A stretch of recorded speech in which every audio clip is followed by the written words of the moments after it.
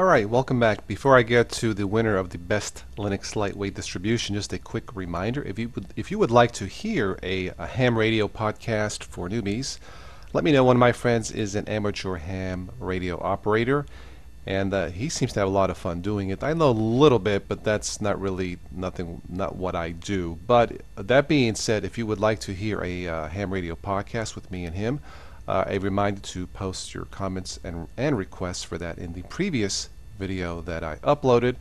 The more requests I get, the better chance I have of him doing a one-on-one with me. He's not the podcasting type, a little shy, but if I get enough folks saying, hey man, do it, I think I might be able to convince him. Okay, moving on. For this video, the winner of the best Linux lightweight OS is, based on your feedback, would have to be a three-way tie.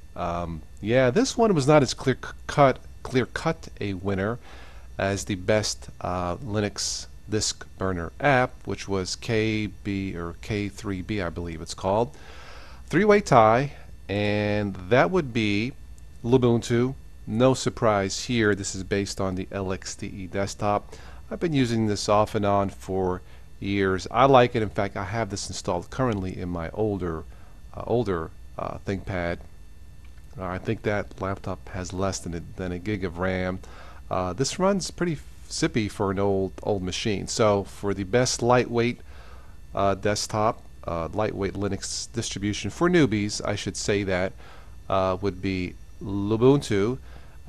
For power users, or for folks who are more familiar with Linux, based on your feedback, no surprise here, Arch Linux. This has always been one of the fastest ones based on what the community has been telling me. I don't use Arch, however, as a dual booter. I do like Manjaro Linux based on Arch. I use that in a virtual machine, and that is super fast. I'm really impressed. Manjaro Linux maybe for newbies, maybe not if you want to give it a try, but in general, one of the fastest lightweight distributions has to be Arch Linux.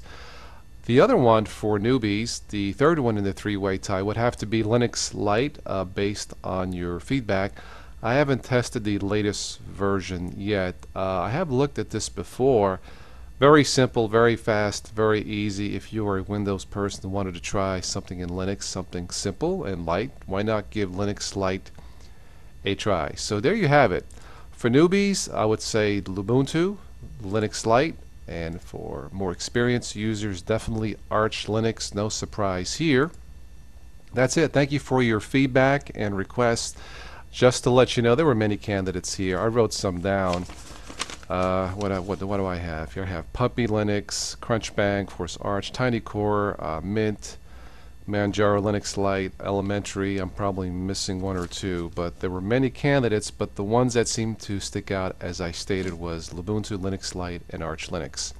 That's it. Thank you so much for watching and listening, and as always, I will catch all of you sometime in the future.